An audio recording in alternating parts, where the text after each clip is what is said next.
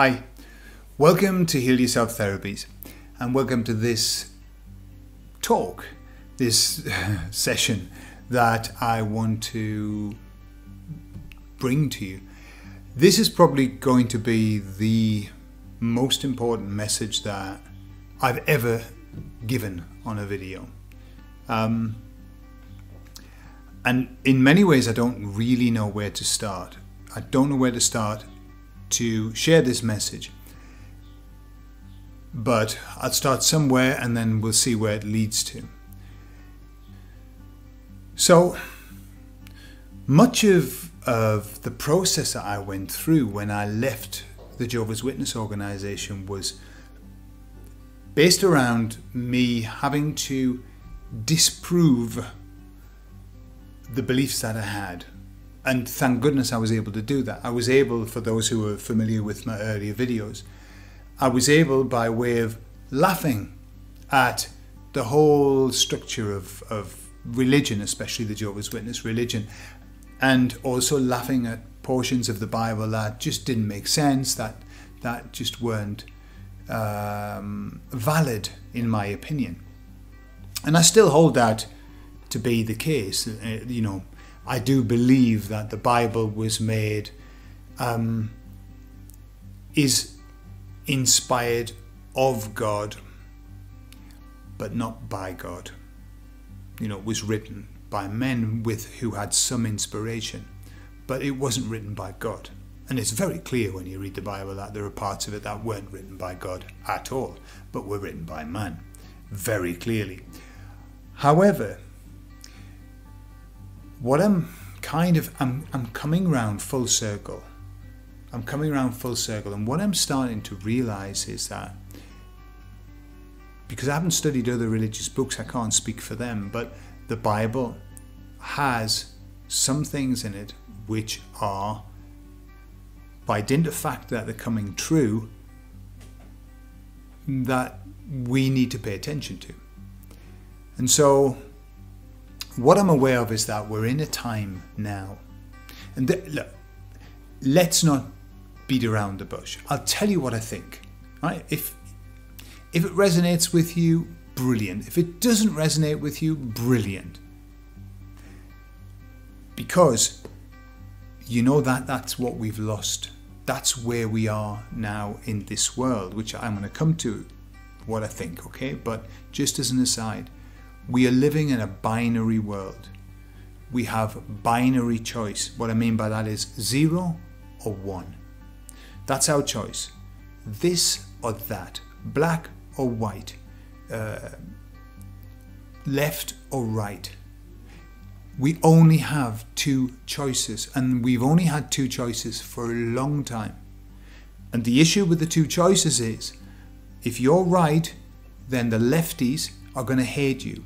And if you're left, then the righties are going to hate you. And they're going to say that you're stupid.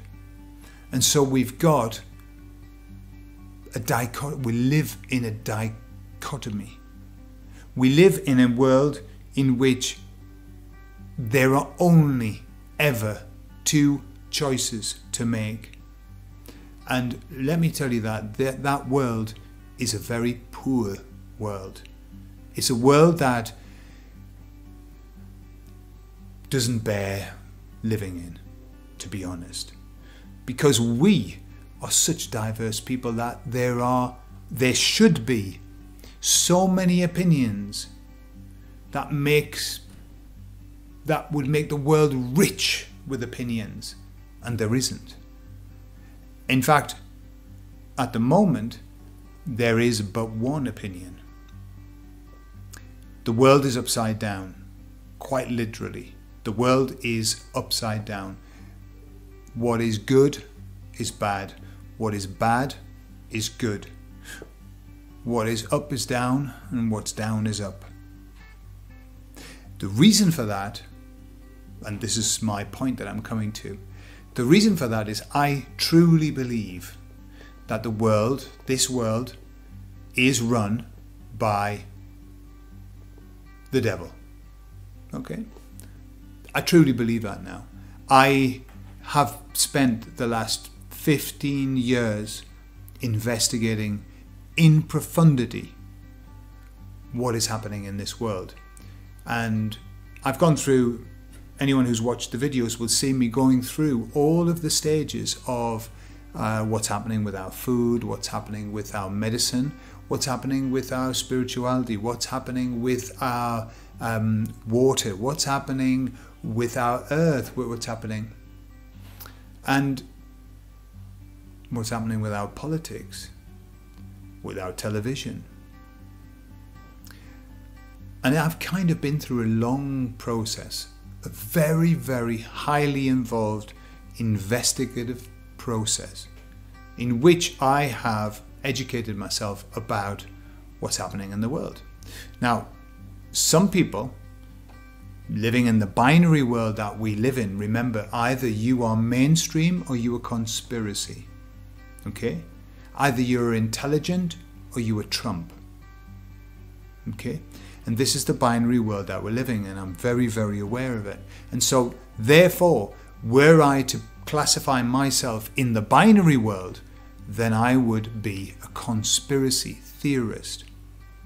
That's where I would be. That is because I do not now put any trust in the world. I don't trust it whatsoever. The reason I don't trust it is that I truly believe that it is under the power of the devil. And not only is it under the power of the devil, but it is being ruled by people who worship him. Okay? Now, that might sound really out there. Maybe. Even when I say it, it sounds a little bit out there. That might sound really out there. But that's pretty much what the Bible says. The Bible talks about the last days of humankind, and goodness knows, I learned all about that when I was a Jehovah's Witness. You see, the Jehovah's Witnesses thought that they had the monopoly on the end of the world. They had the monopoly on Armageddon. They were the only ones that were going to survive. And of course, that's where they were wrong. Yeah, because they got themselves mixed up. They got it arse over tit, to use an English expression. But that's what they thought. However, because I've been educated on the Bible, then I'm able also to take all of the 15 years of studying what's happening and linking it with basically the end of times. And it fits perfectly. It fits so perfectly that I cannot deny it, nor do I want to. And so that's why I'm sharing this with you. But I'm sharing it with you for a very important reason. And the reason is that there's a happy ending to this story. There always has been a happy ending. You see, as a Jehovah's Witness, the happy ending was that all the little Jehovah's Witnesses would go off and live in paradise. Okay? And that was the belief, and that was why the happy ending was a very unhappy ending for everybody else, because everybody else was going to die. Okay? Now, what I've done is I've looked beyond that stupidity of the Jehovah's Witnesses. But what I can see is there's something happening now. I believe that we are in the last days. And I don't mean the last days as in leading up to the last days and everything. I believe that we are now in Armageddon. We are in the battle. There is a battle of good against evil. The evil has penetrated itself, infiltrated itself, insinuated itself into every aspect of this world. Every aspect of this world. There's an expression which I've heard many, many learned people using, and they've used this for years. One of them is Michael Tellinger and Lloyd Pye. And they say, everything that you know is a lie. Okay? And when I heard that, I found that very difficult to believe. I found that very difficult to swallow. What do you mean everything I know is a lie? And now I believe that wholeheartedly. You see, the way that the devil works, okay, and remember that we have been conditioned to understand the classic devil, horns and all of that. But I'm talking about this power that has taken over the world. Literally a power. And that power is so malevolent, so evil, that what it has done, it has over a period of time, and now it's accelerating so much, it has made good bad. It has made bad good. It has made up down. The idea is to turn everything on its head. And that is what it has done. So now, the people who have the power are the most evilest people in the world. The bad are the good. The media portrays people as good when they're bad, and it portrays people as bad when they're good. And this is where we are. And in every aspect of life, this is what we're seeing. Why is everything so bad? It's because this is not our world anymore. And when I say this is not our world anymore, I'm referring to those people who feel inclined, who feel drawn to something better. You see, we are in the minority. And when I'm speaking to you, I'm speaking to a minority. If this message resonates with you, we are the minority. There is, at the moment, a tremendous awakening happening. An awakening that's happening so quickly. It has never, ever happened as quickly. Ever. What I am seeing now, and when I say what I'm seeing, in terms of the way that information is being censored at a rate that is alarming, but whatever the censor, it comes back double. It's like chopping off the head of the viper and two heads grow. And this is what is happening with the absolute wealth of information that is coming through to us. But not everybody wants that information. And this has been really hard for me to come to terms with. That how is it that it's so clear to me, and yet people are blind to it? Sometimes people that I love aren't able to see it. And that's because that's not their path. The sense that I get now is that some of us are waking up, but only the ones who want to wake up. You see, being asleep is very comfortable. Being asleep is the most peaceful thing that you can do. And no matter how uncomfortable the reality is, or the reality becomes, and trust me, the reality will become very uncomfortable for the sleeping people, it's still better to be asleep for them. They still choose to be asleep. That's the path that they've chosen. They want to remain asleep and to conform and to do everything that they are told that they have to do. That's their choice. That's their karma. That's what they want to do. But there is a band of us, and it's a small band which is growing quickly, but it's still small. We will never be the majority. The sense that I get, we will never be the majority. But we will be strong. We are a strong minority. We're strong-minded, and the reason that we're strong-minded is that we are awake. We have woken up to the reality of what's happening in this world, that this world is not ours anymore. It has been taken over. It was prophesied. It's what the Bible tells us. And I am not a big fan of the Bible because of the way that it was used on me. However, I'm no fool when it comes to what the Bible says. And I'm no fool to what's happening now in this world now. if this kind of topic resonates with you, then I suggest that you start looking around this world now for the signs, because they're there. Because we have an Antichrist now. We have someone who has hailed themselves as the saviour of the earth. And I'm not talking about Donald Trump. We have someone who's hailed themselves as the saviour of the earth.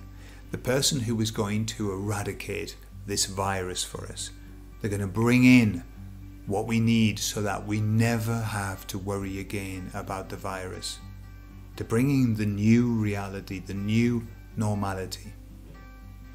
And this person is also bringing in the mark of the beast that you wear on your forehead or your hand or your arm or wrist, wherever it is. And nobody will be able to buy or sell without it. And this is already in motion. This is already in motion. And so we are in the last moments. We are in what is classically known as Armageddon, the battle between good and evil. The great news is that when there's a battle between good and evil, good is there, and we have good on our side. What's even better is there's a happy ending. The story ends happily. So, what's the happy ending? Well, the happy ending is that there's a battle and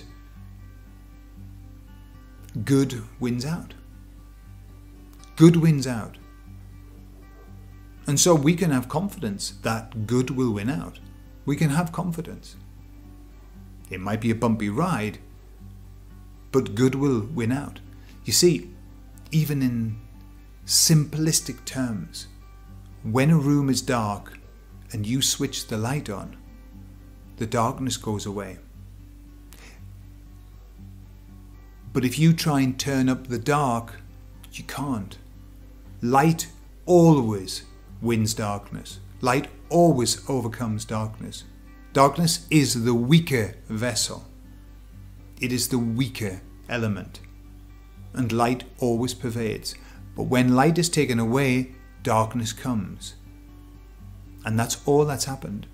And now the light keeps getting brighter. And what happens when the light keeps getting brighter is that we start to see more and more. If we're awake, if we are the ones that are paying attention. And so all that's happened is that the light has kept getting brighter, and we have begun to see the horrific situation in which we're living. We lived in the dark. We didn't realize that the whole place was crawling with monsters. Now the light's on and the rock is lifted and we see the disgusting thing that it is.